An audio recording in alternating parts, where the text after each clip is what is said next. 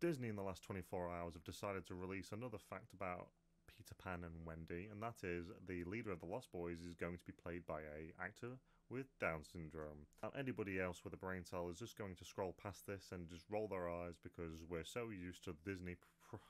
We're just so used to this company just rolling out diversity quota checkbox after diversity quota checkbox. It's just boring now. This is the whole reason. There's nothing wrong.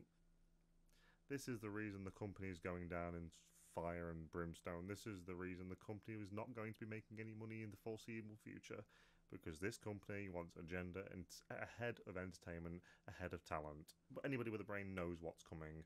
It's the internet. The jokes are going to be made, and no one's going to moderate it because it shouldn't be that way.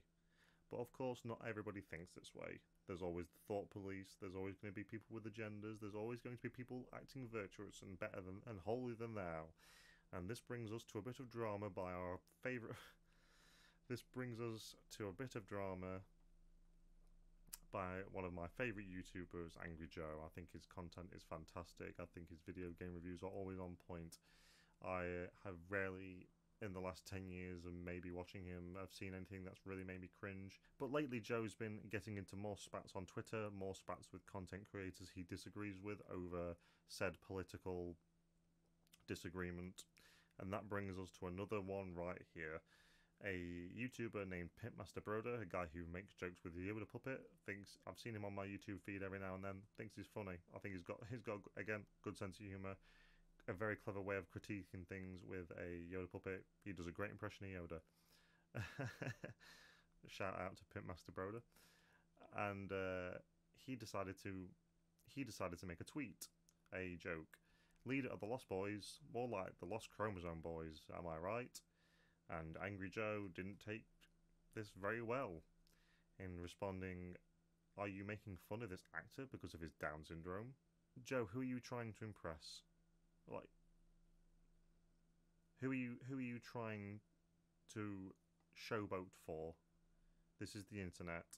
It's not your job to police other jokes because you find them offensive all of a sudden, out of character.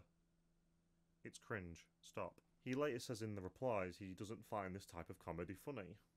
And ironically, the guy he called out decided to criticise him in a video pointing this out. And because of this, because of the light banter Pitmaster Broder decided to throw at Joe, Angry Joe decided to reply in the comments with what it seems to be a very, very bitter reply.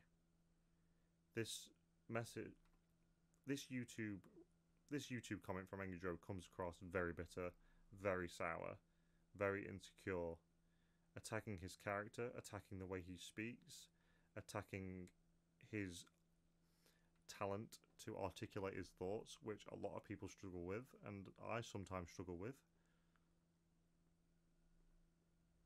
For someone who's acting all virtuous, attacking someone's ability to talk isn't a very smart move, Joe. Proceeding to call him an idiot or a babbling idiot because he doesn't have a right to critique you without his Yoda voice.